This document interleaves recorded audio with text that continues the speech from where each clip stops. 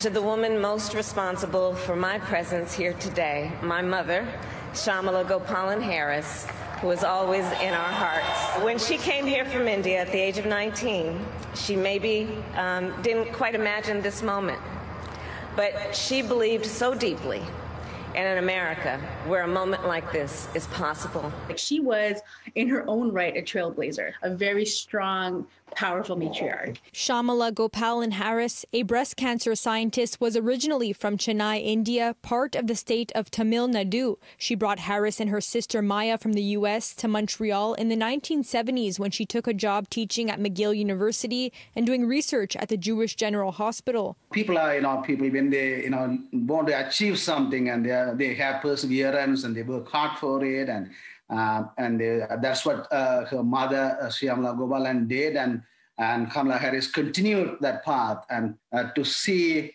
a person with Tamil ethnicity to occupy the second most powerful position in the United States of America. So it's very, very proud moment. Harris, the first female vice president-elect, as well as a person of color, of Black and Indian heritage, deeply connected to her roots. I was really, really, really happily touched when I saw that she was wearing a sari in some of her photos, because she's very proudly Indian as much as she's very proudly Black. I have never in my life seen somebody who looks like me and dresses for occasions like me ever in a North American context on that kind of a stage. For Zita Maharaj, Kamala's path gives her hope in raising her baby daughter Maya, also of Indian and African heritage from Trinidad. It allows for us to see ourselves in places that we otherwise haven't, and also obviously for our next generation, for them to not even realize that there is a ceiling.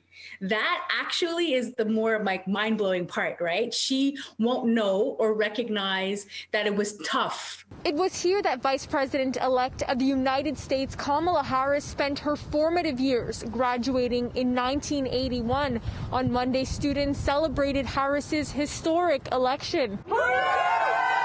Most people think that you have to live in a big city, in a very famous place to go far, but that's not really true. Anyone from the school could also make it as good as her, and she's a good influence. Seeing her up there inspires me to kind of do what she's doing, maybe get into politics, I don't know. Dream with ambition, lead with conviction, and see yourselves in a way that others may not, simply because they've never seen it before. In Montreal, Alicia Rubertucci, City News.